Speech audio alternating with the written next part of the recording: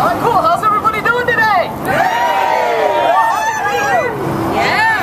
Well, I'm happy we have so many people turned up. At the same time, I'm not happy that so many people in this state and this country are out of work and looking for jobs.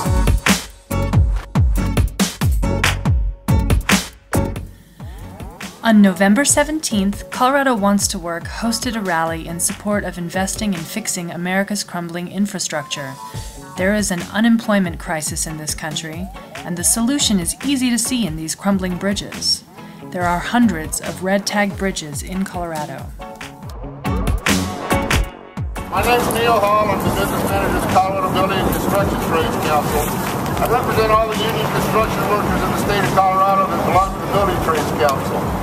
These bridges are falling down all over the state. We have over 250 on the critical list statewide. We stand behind this America Wants to Work effort. This bridge is a fine example of what needs to be fixed. There's many of them. The iron workers do them. So we need to fix this bridge. There you go. Fix this bridge.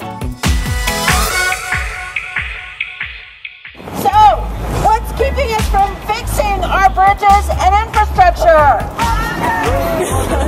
Several reasons, but top of this list is the relentless lobbying and political contributions made by multinational corporations and the top 1% to ensure that they don't have to pay their fair share of taxes.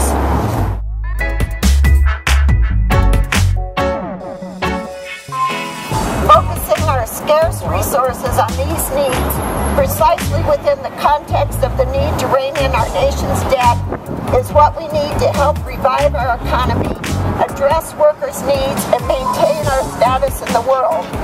Please keep fighting to fix this bridge and all of the other bridges and roads in disrepair.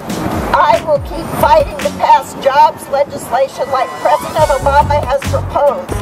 I will fight for the creation of an infrastructure bank to smartly fund projects of national significance through public-private partnerships.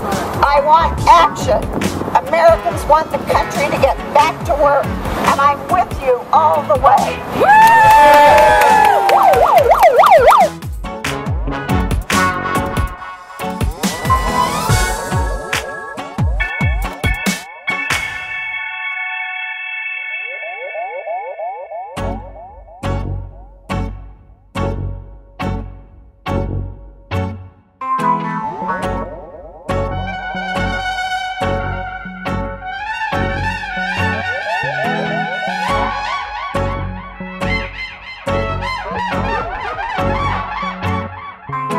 Thank you.